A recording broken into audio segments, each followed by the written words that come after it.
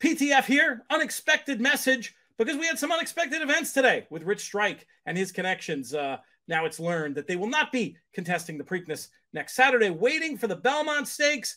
Is it the right move? I don't know. I feel like, given his running style, even harder deal to get going in the Belmont, a race that rarely produces a pace meltdown. On the other side, distance is clearly his friend. We'll see how it works out. That's the topic for another video. I just wanted to contextualize this conversation with JK, which took place before we got that news, just so it didn't, hit the ground already stale, if you follow my logic and know the news business at all. But I still think that a lot of what we say about Rich Strike in this video applies to him going forward in a race like the Belmont. And I think that our comments about the other contenders coming out of the Derby are still plenty relevant. So I hope you enjoy it.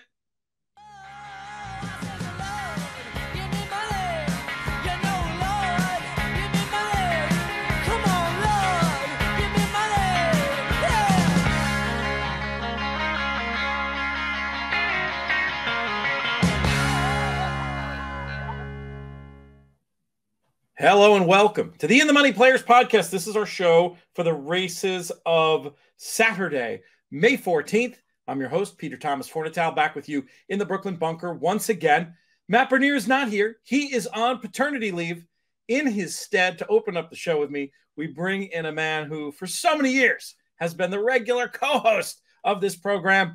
He is coming to us from, I think, maybe the Bahamas, but far from planet Texas. He is Jonathon Kinchen. What's up, JK? Oh, we get a stuck on mute right out of the box. I love it. Why wouldn't we? I'm in the Bahamas. Had to do some wedding planning. So we came down right after the Derby. And we're down here getting ready for a little celebration next year. So we're just trying to put some things in place. And yes, we did other things besides wedding planning while we were here. A couple of Miami Vices. That's my new drink of choice. What is that? Sitting by water. It's just a pina colada and a strawberry daiquiri mixed together. A mashup, as it were. Yeah, so we've been hanging out, and they got a sports book here that I haven't attacked yet, but I'm thinking about maybe trying to pop in. This is obviously going to air after for the Pick 6 today, and just try to hit the Pick 6 Bahama style Thursday, a little carryover at Belmont. So we'll see. We got to start doing carryover shows for Belmont. We've got an immense amount of them to do in our deal with them. Probably should have done one for today. Got lost in the Preakness madness. This will be completely irrelevant to people who are listening to this on Friday, by the way. But anyway, just as a note, production meeting in the middle of the show. When we see carryovers, let's start pouncing on them. You don't necessarily have to do the show, but it can slip through the cracks for me in a busy week. So holler at me. And that's right, ladies. Not to bury the lead, if you hadn't heard already, JK crossed off the most eligible bachelor list. We're here to talk Derby, and you and I have not spoken about this except in a couple of cynical text messages. Now, I've described my journey from complete frustration / feeling insulted because of the way we've chosen to spend our lives as gamblers and analysts by this result. I've sort of come around to the idea that anything that promotes racing, that makes racing look interesting, that gets national attention for racing is good. And I've also quoted the professional poker player whom I interviewed many years ago, who said that when she gets rivered by a 2-outer, when these terrible things happen or unpredictable things happen or random things happen, rather than get upset, she just takes a deep breath and says, that's okay. Because people play, if I put myself in those positions, if other people get lucky, that money is eventually going to flow back my way. That's the way I am now choosing to look at this year's Kentucky Derby result. I sense, just from talking to you for 12 seconds off air on the topic, that you still might be in that feeling insulted by the result stage. No. So to back up a little bit, my Derby day was wild, right? So because we had this, so bear with me for a little storytelling. Because we had this pending trip, I'm going to Preakness. We had to go this week to plan. So we had the dog with us in Lexington. We had to get back to Saratoga to drop the dog off and then get down to the city to go to the Bahamas. So we had to leave on Derby Day from Kentucky. We had a flight at 7 a.m. We woke up at 5:16 to find out that our flight was canceled. That was going to get us back to Saratoga by noon so that I could catch the couch and watch Derby Day and enjoy the entire day. We got rerouted, had to go to Cincinnati, then had to fly from Cincinnati to Atlanta home, just a nightmare. And so once I finally got home, I watched the Derby in the back of an Uber on my phone. And so I was already annoyed by how it was all going down, just unlucky situation. But I watched the Derby like that. And being alive to Zandon for, I don't know if I've said it before, but it was like about $75,000, $80,000 at the end of the day with the future wager, but then also with some exactas that I forgot that I had bet, $15 exactas I forgot I'd bet in the first pool with Epicenter and Mo Donegal. Oh, Jesus. So as they turn for home, I'm feeling like it's going to go one way or the other. It's going to go 10. It had to. Zandon was going to pass Epicenter, and then when Epicenter dug in, Epicenter was going to come back, and then what the hell's that down at the rail? And so we're in the car watching it, me, Rigatoni, and Giovanina, and we get beat right as we kind of pull up to the restaurant to like hang out with the family and we were going to watch the race there. So everyone else is obviously overly disappointed. You and I and the people that are listening most are tried and true horse players where you can shake it off and turn the page pretty well. But everyone else is so devastated. It kind of sucked me into the trap for a minute and a half. And then I realized to myself, this is what makes the game great. This is why the Derby is special, is because random, ridiculous horses that will never win again can sometimes win the race. And that's honestly why you wake up in the morning knowing you have the best horse, or betting American Pharaoh or Justify, or betting if you liked Authentic or whoever. You wake up every morning on Derby Day, and no matter how good your horse is, you're still nervous because there's that thing in the back of your head that reminded you that random, never win again horses can beat you. And that's what makes it exciting when they run by you for the first time. That's what makes it exciting when they turn for home. And that's why the race is so special. So although it's annoying, it's part of it. And the page is turned, and it is what it is. Well, you have some strong opinions about this horse. So I'll just interject right away. You say Rich Strike will never win again. He's going to look pretty good in the Claiming Crown, JK. Well, yeah, no joke, right? Because he's running for 30, he could qualify. And I know we'll kind of turn the page in a second, but he's going to be a takeout reducer for at least a little while. There's going to be another takeout reducer in the Preakness. Whoever you like in the Preakness to bet to win, you're going to get value on, because those two horses are going to be your takeout reducers in the win pool. You're not referring to the Philly Secret Oath, or you're referring to Simplification? Secret Oath. Okay, let's stay with Rich Strike for a minute, because I've been making the anti-case, so now I have a chance to play a little bit of devil's advocate and just say, look, I mean, I'm teasing about the Claiming Crown. Obviously, this horse, he's going to try. He'll go with. It'd be very unlikely for him to turn up there, because I think they'll try to find obviously graded stake spots, and I mean, I can't say he has zero chance in the Preakness. There is some world in which the way that he finished, the figure that he ran, that he somehow trips out again. But I mean, yeah, it's a 1 in 15 chance to me, and obviously he's going to be way lower than that. So I'm with you, but I mean, we've seen the impossible before. We go back to Mind That Bird. Okay, Mind That Bird, I would have told you all the same things. Now I know Mind That Bird had better form than Rich Strike coming in, but it still seemed impossible to me that he'd even hit the board, or at least maybe he could have been third. But in the Rachel Alexandra 2009, I think it was, Preakness, that horse was not supposed to run well, and he was just so sharp coming off that big effort that he did manage to put in a big run. You don't see that. You clearly don't see that scenario at all. But I'm curious as to why. Like, what's the big difference between Mind That Bird and Rich Strike to you? Well, Rachel set it up for him in that race a little bit. I mean, he did run well. Don't get me wrong, He did run well in the Preakness, so I don't want to take that away from him.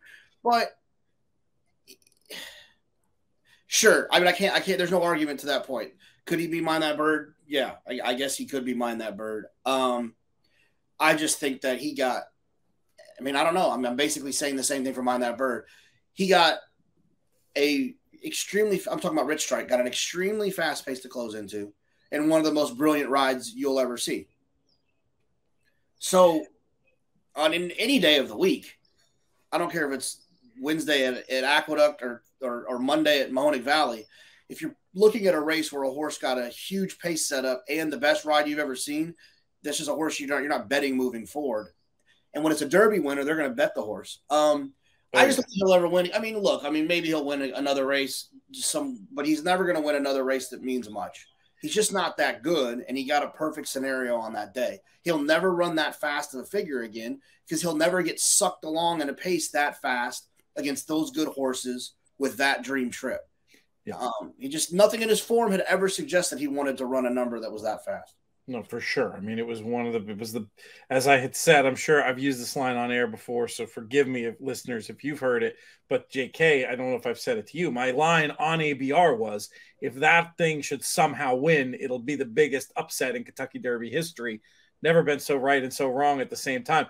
And to your point, and I mentioned Mind That Bird, who never won another race after the Kentucky Derby. I mean, he ran a winning race, I would say. Yeah, he ran well in both, the Preakness and the Belmont, if I'm not mistaken. So yeah, he did. He had a triple-digit figure in both those races. They were races that could have won it in another year. But I think you make a good point about Rachel burning off all the speed, and there you go. Let's talk about some of the other runners coming out of the Kentucky Derby.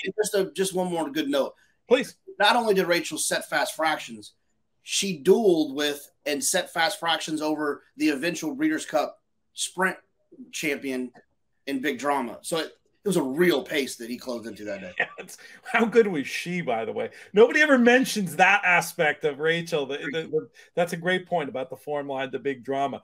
Let's talk about the second and third place finishers. I assume you are with me, JK, that Epicenter was best in the race and that it wasn't close? Yeah. Zandon didn't really have an excuse, in my opinion. He got bumped a little bit at the start, but he got a really good ride. I guess maybe you could make the argument.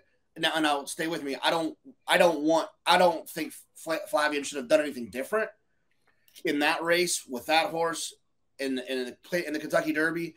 I have no problem with being more aggressive. We've talked about that on the show. If I'm going to err on the side of aggression. I do think Flav probably moved a tad early into a hot pace. Hindsight be 2020, but I wouldn't.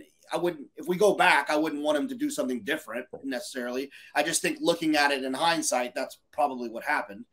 They both ran inefficiently. To me, the Epicenter ran even more inefficiently, though. Yes, Epicenter I thought was best.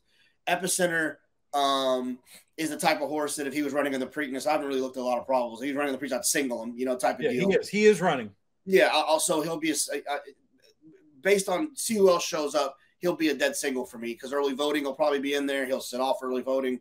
And then we also talked about this. You tweeted about it in a different way when you said that the pace next year in the Derby is going to be opposite. But that also happens in the Preakness. Yeah. When it's a meltdown, remember Oxbow, part of a meltdown in the Derby. Yeah. And then walked on the front end in the Preakness. Shackelford. Same. And then, so that happens. Everyone's going to be very nervous about that, and they're going to go slower than they did in the Derby, and Epicenters just set a beautiful trip. Yeah. So you're saying now this is crazy to me. I mean, not crazy, surprising that Zandon is still under consideration for the Preakness. I mean, look, he's a good horse, but I see personally absolutely no reason for him to finish ahead of Epicenter. I mean, I thought he went there to win the race, and Epicenter turned him away with the worst trip. And my horse player gut watching Zandon is he just probably doesn't want to go quite that far. Yeah, I mean, I'm not sure. We'll see about that. I do think that Epicenter's best. And if I was putting my Preakness ticket together right now, obviously pinning the draws and all those things, I would be signaling Epicenter and using Zandon as a lone B.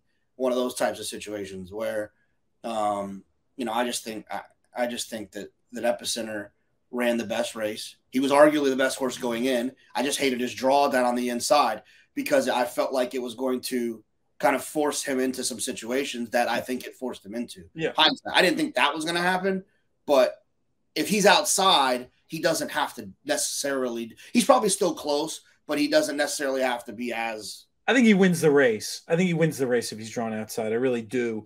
And it didn't play out the way I thought it would, where he got really sucked into the early pace. And this is no criticism of Rosario at all. I thought he did.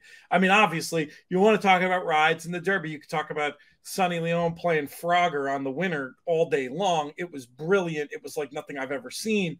But lost in all the appreciation for the Sonny Leon ride to me is what a great job Rosario did to be able to not get caught into that pace. Still sort of circumstantially, I think, had to move too early, but I think it was still brilliant that he got him in the position he was in. And if drawn outside, I just think he would have had more choices, been able to be a little bit more patient, a little bit more in the clear. Is that fair? Yeah, and that's what I say. And I think even Andy and I have kind of, well, have we?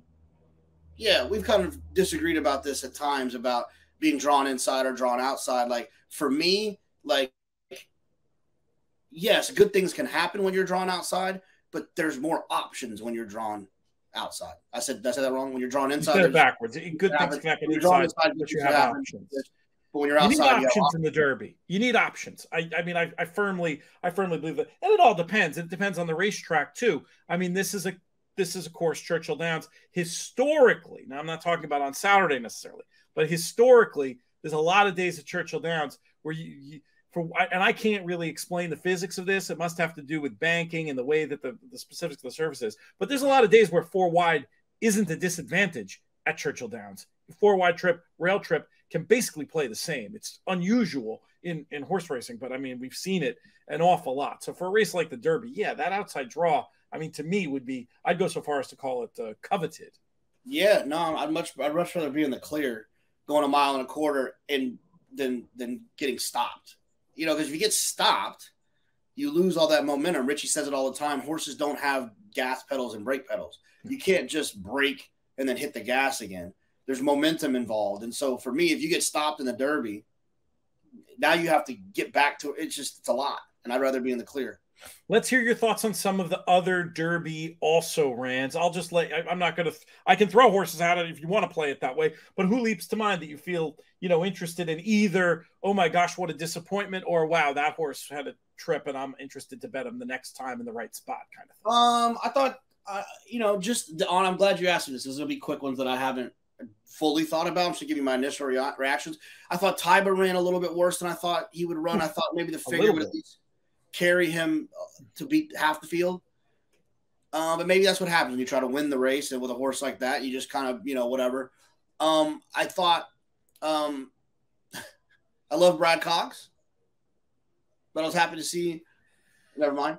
Barber Road, I thought ran better than I thought the Oaklawn Forum was going to perform. Agreed. Now, but keep in mind, before we start getting excited about that and wanting to bet him in the Preakness or bet him in the Belmont if he shows up in either one of those, he got a setup too, right? So I think the form was propped up based on him, getting that setup. He's an interesting minor Derby horse to me. He's just such a hard trier and a likable horse, Barber Road. I just don't think he has the talent to hang with the best of this crop, Exactly. He'll win the Oklahoma Derby or something. He's a fighter though. Cool horse. I thought Donegal ran fine, right? I mean, he got like 5th or 6th, didn't he? Yeah, he ran 5th, and he's an interesting one. If you are a ground loss believer, you can really conjure a case that he's okay. It's just, and it's funny. I'd love to hear your opinion as that when he comes back. I feel like Irad was just unlucky. I mean, if you told me that what happened was going to happen with a big closer making a rail run to win the Derby, I'd have said 100 out of 100 that it was going to be Mo Donegal being the big closer up the rail. But I feel like circumstances just conspired, and I mean, Irad literally came 10 wide, I think. Yeah. So if you want to give him any extra credit for that, he looked a little flat in the lane, but given how much farther he'd run, I'm keeping him on side going forward. Yeah. And then what? I guess the other one that kind of got a little buzzy and took some money, I was never really fully involved with Messier. Would he split the field, or did he go? He went. No, he bombed out, but he made the front. He won the. I guess he was best of speed. If you want to, because Epicenter was too far back for me to call him best of speed. Yeah. So Messier, if he were to go in the Belmont, has a Palace Malice kind of look. Yeah. No, I love that. I love those Derby speed and fades are the best. Like you said, Palace Malice. You know, Oxbow got his done in the Preakness, but those Derby speed and fades are definitely useful. Yeah, it was that form line was surprisingly bad out of Santa Anita Derby, but I think it could be argued that it's circumstantial. Now, Taba to me never looked good. I think that theory that I had put forth about, I'm not, this isn't redboarding. I argued both sides of it. I said, I'm using on figures, but I worry that the too much too soon, the owner picked spot, that it all just catches up with him in Louisville. And that's exactly what it looked like. So I think you can excuse that for that. And then Messi, I think you can just excuse because of the pace. So I don't think those horses, either one of them, are that bad. But obviously the form line looks like crud after, if you just look at the chart. Who else do you have any thoughts on coming out of there, positive or negative? Simplification was one who outran his odds and will be coming back in Baltimore. But, I mean, for me, very much of a setup, but, cool horse.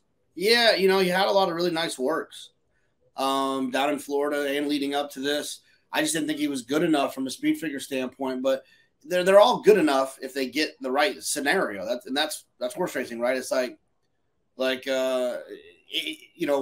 they're all good enough if they get the scenario that's right. And so that simplification got that. Barber Road got that. The winner, Rich Strike, got that. You know what I mean? So it's like you get, so that's also what's great about the games. What kind of keeps you coming back is trying to look at the puzzle and say, this horse who doesn't appear to be good enough, the public isn't treating as good enough. The horse is 20-1, but today he's going to get a situation that works for him. Everyone who's listening has found that one horse that one time, and it's a great feeling. There's a phrase and a saying I'll bring up. So, and this is more of an English phrase, but it translates perfectly to American, and I use it, but I haven't heard too many other people use it. The idea of conditions that are going to see a horse to his best effect. And that's the idea. The pace can allow you to be seen to your best effect, or it can allow you to be seen to your worst effect. And that's why do slow horses beat fast horses? Tortoise and the hare style, like we saw in the Kentucky Derby. It's because of extreme pace scenarios. You'll see big long shot, big long shot wiring. You'll see a big long shot coming from last. I mean, there are a disproportionate amount of cap horses, to bring in a term from the contest world, are going to be produced by extreme pace scenarios. But then as we move forward, and I know you and I, look, there are situations where even this Derby, I talked about playing it for a meltdown. It's one of the reasons why I thought a Zandon Mo Donegal Exacta was so likely. You'll play it for a pace scenario, but woof, when it comes to reaching for these horses that, maybe have a glimmer of, good example, Rich Strike, had, and this amazes me, JK, I don't even know if you saw this. If you look at that time form late pace rating, actually had the highest one in the field, which is just shocking to me. Now, listener Paul Cush pointed out that he just thought that was completely ineffective, the horse coming from synthetic races and allowing that to happen. But, then the other part of this is, okay, so why don't you, put out more of these speculative wild long shots that can maybe win, if X, Y, and Z happen. And it brings to mind the great Damon Runyon quote, "The race is not always to the swift, nor the battle to the strong, but that's the way to bet." And I think that speaks exactly to the way you and I look at the world, especially in our job as analysts, but also as bettors. I don't want to think, oh, if X, Y, Z, then maybe, this 20-1 shot can get involved. That's just not, I don't think it's our job, especially as analysts, to look at the world that way. Look, sometimes it's not like we never pick wild long shots. See, we've both had plenty of them come up on both TV and the podcast over the years, but it's not my starting point. And I know you feel similarly in terms of how you approach trying to pick horses in this game. No, it's not my starting point or my ending point. I'm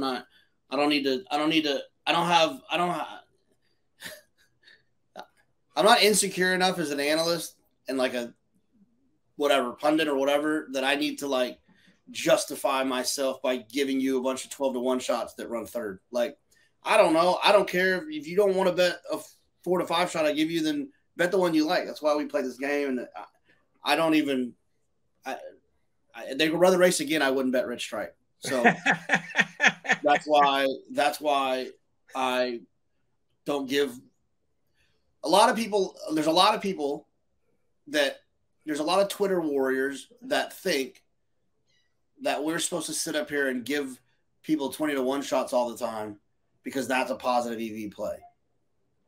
But it's only a positive EV play if you're playing all the time.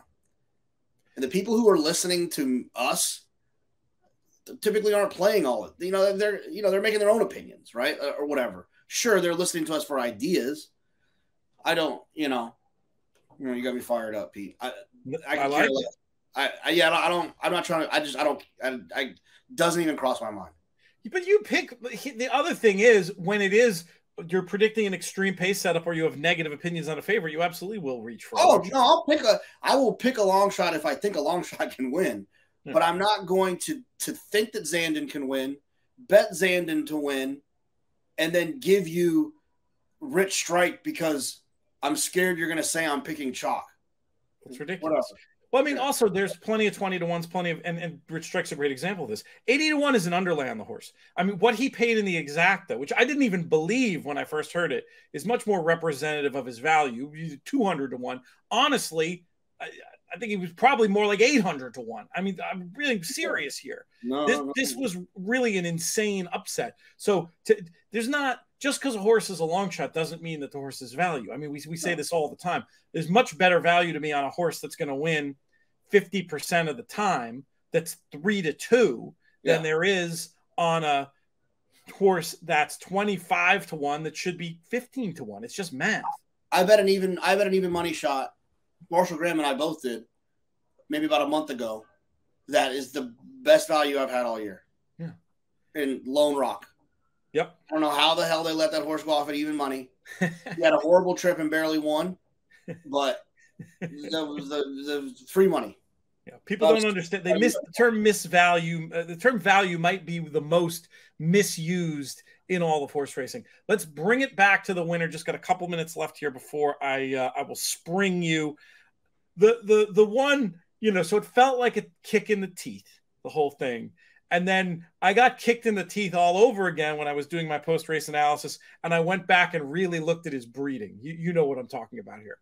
Keen Ice? Keen Ice, the horse who famously stuffed us into a locker, cost us tens of thousands of dollars in one of the other biggest upsets in horse racing that I've ever seen. Have you seen the joke going around about the Keen Ice family reunion? No, where's it at? It was something to the effect of Keen Ice saying to Rich Strike, son, no pressure, but I pulled one of the biggest upsets in horse racing history, and Rich Strike turning to Dad and saying, hold my beer. That's true. I mean, they're both pretty shocking. They're both pretty shocking. Keen Ice was actually an okay horse, though. He had won some okay races, and he was also like a buzzy horse for lots of people on that Triple Crown year. There's people that liked him in the Derby. They liked him, I'm pretty sure he ran back in the Preakness, or if it was the Belmont. They always liked that horse. So not too shocking. Yeah, he was third in the Belmont, second in the Haskell. I mean, he had good form. It was just, he was only 16-1. It was more, I think, the historical weight of, what we all knew how good American Pharaoh was that contributed to the Triple Crown winner. Yeah, it was indeed shocking, but on the math, it wasn't anywhere near the type of upset. I just thought it was funny, and just very ironic to see Keen Ice continuing to kick the old teeth in at this point. We'll see. I mean, what did he do? Here's the funny thing: he only won one more race after the Travers Key Nest, which I didn't realize. But his body of work was good, and he tried every time. You know, he was a cool horse. We'll see if it works out nearly as well for his son. Any closing thoughts, JK, before we let you out of here and get back to life in the Bahamas? No, they're giving us free breakfast. So I'm about to go down here and attack a waffle real quick. I love it. You do that. Those of you watching on YouTube, we'll post the other part of the show. If you're listening, it's just going to continue. We'll keep it rocking on the In the Money Media Network.